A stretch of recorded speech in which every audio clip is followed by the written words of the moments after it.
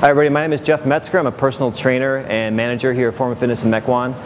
With me is Rick Wagner. He's a physical therapist with Body Renovations Physical Therapy.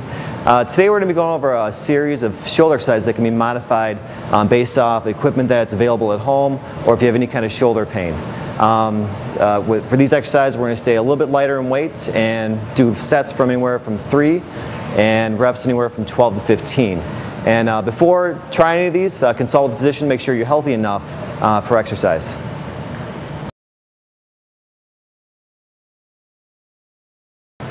The exercises Jeff is going to show you now are shoulder Ys and Ts, or lateral raises and anterior raises. These exercises focus primarily on the anterior and lateral deltoid. As Jeff lifts, spine is nice and straight and tall. Shoulder blades are back, head is back over his body. Weights only have to go as high as you are comfortably. If you've had some shoulder problems or rotator cuff pain, you can abbreviate this in a safe range of motion and work right in the middle of between the two lifts, and that is called a scapular raise. The scapular raise targets primarily the rotator cuff.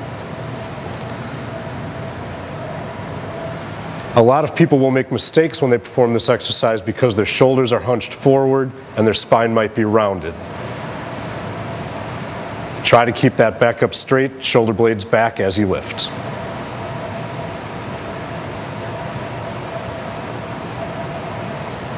If you don't have free weights at home, you can also use an exercise band.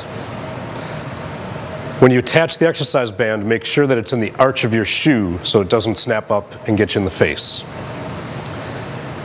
As you perform the eccentric part of the move, or the lowering, make sure you go nice and slow and keep that muscle under control.